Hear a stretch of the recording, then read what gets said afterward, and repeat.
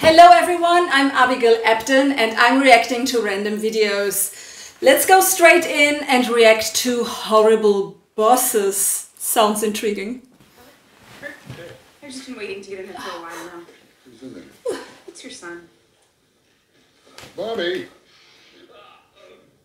Margie's waiting. You nearly done in there? I can't get any privacy.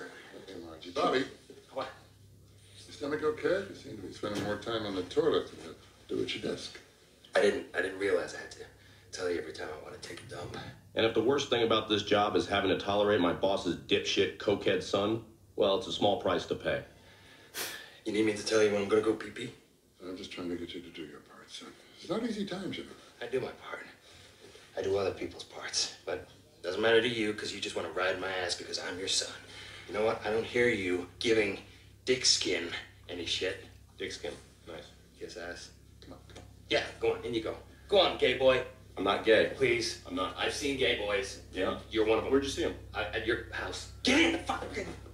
I'm a green belt, motherfucker. What? What? Why is the second generation always screwing it up? Yo, Dickwall, what the fuck? What? 3 hours late. What's the deal? I was at your father's funeral. Uh-huh. Well, maybe that excuse would have flown when my dad was here, but I'm in charge now. That excuse wouldn't make any sense if your dad was still here. Oh. In my office now. Yes. Oh my god, the Godfather? Dog, Bobby. Good boy. I've been looking through the books, and you're the accountant. Tell me, why is this company in the crapper? Well, we're not in the crapper. It's recession, but we're still profitable. Bullshit. Look, I know you and my dad were pals. And frankly, I always thought it was, weird. Gay. Do you know what that word means? Yeah, it's dick on dick. Ain't my bag. I always thought it was a little bit weird that my dad thought you were so fucking special. But that doesn't matter now because he's in the ground, and guess what? I'm your boss. And there's gonna be some changes. If any of my gay friends are watching this, I'm sorry.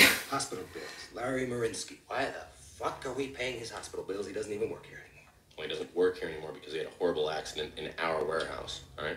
The guy burned off half his face. Exactly. I don't want my money going to support monsters. He's not a monster. He's a great guy who worked for us for many, many years. Cut him off. Second.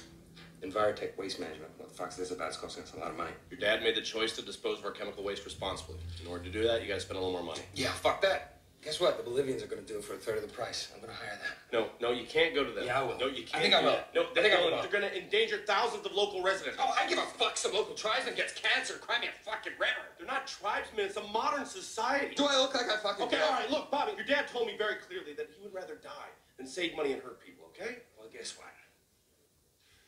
Looks like we're right on schedule, doesn't it? Okay, what else? Oh, yeah, we gotta trim some of the fat around here. Trim the... What do you mean by trim the fat?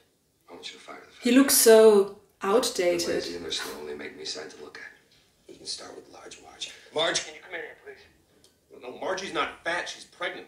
I'm not gonna fire her. Well, fine. Oh my here we god, are. Congratulations. there's so many problems in that show. You can fire Professor Xavier. Who are you talking about? You mean Hank? Yeah. Fucking creeps me out. Rolling around all day in a special little secret chair. I know he's up to I'm something. not gonna fire anyone. Oh, you're not Bobby. gonna fire him? No. Oh, really? Yeah, really. You know, it's like you don't care about this company at all. No fucking shit, I don't care about this company. What, this is just an ATM to me. You think when I was a kid, I dreamed of running a fucking chemical company? No. I dreamed of being on a beach with a model serving me tropical drinks. That's what I dreamed of. That's exactly what's gonna happen as soon as I squeeze every bit of profit out of this fucking company. But first things first. You either fire the fatty, or you fire the cripple, or I fire all three of you. He's just a stereotypical asshole, isn't he? Ask the audience, 50-50. Do the math. One loses the job, or three loses it. Your call. I think I know who you're gonna fire. What is this show? Tell him to leave his handicap. Can you tell me in the comments? You can't take that. It's issued by the state, Bobby. Well, you're looking at the state. The state of Bobbyville. The state of emergency. That'd be a town, Bobby. United States of me. Okay, there we go. It's all here.